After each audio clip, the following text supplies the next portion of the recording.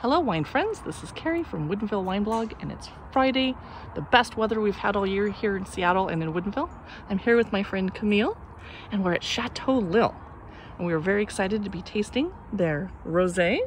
They brought us some sparkling water, and our tasting comes with a charcuterie plate. Let's see what's in there. I think Camille's hungry. I just got back from Lifted Taco, and I had 2 vegetarian tacos that were amazing. This is handcrafted by Heritage of Heritage Restaurant and Bar, Chef Bree's Restaurant.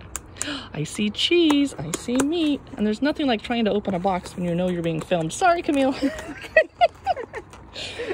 I see olives, I see meat, oh, I see raisins, and ooh, apricots, 3 different kinds of cheese.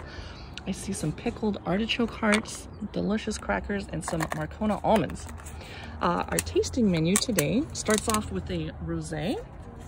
Let's see what I can read about it. Oh yes, Lill Bebe Rose, produced in partnership with Chris Gorman of Gorman Winery. You could just do a glass pour of it for 10 here in the beautiful grounds at Chateau Lill. Next, we'll move on to a Lill Sister Chardonnay, produced in partnership with Chris Sparkman of Sparkman Cellars. Then we will compare that to the Cashmere Chardonnay, produced in partnership with Chris Gorman. And then the next, Lill Brother Cabernet Sauvignon, produced in partnership with Matt Loso of Loso Wines over at Woodinville Custom.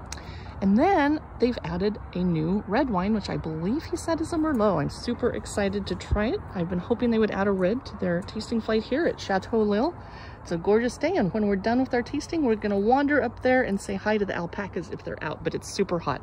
Thanks for watching. You can see more of our wine news videos at Woodinville Wine Blog on Instagram, Facebook, Twitter, and Pinterest, and of course, YouTube. Bye.